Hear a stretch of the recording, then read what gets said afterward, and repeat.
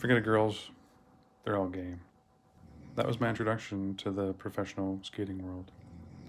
Now, I had been an amateur all my career. I knew about skating, I knew how to get things done. And I figured moving to the professional world, that'd be easy. Little did I realize that they're very different worlds.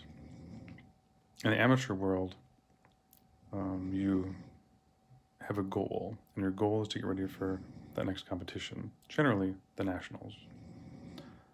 And all your time is spent working towards that, with the time on the ice, the off-ice training, going to costume changes, all that work that you do.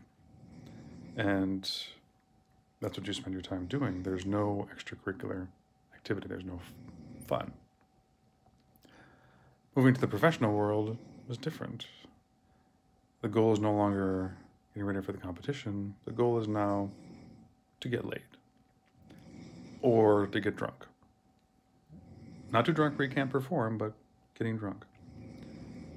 And that was the hardest transition, was moving to that world where performance is about the audience, not about the judges, and it's about having fun and self-satisfaction versus denial and putting off until the next competition and even after that.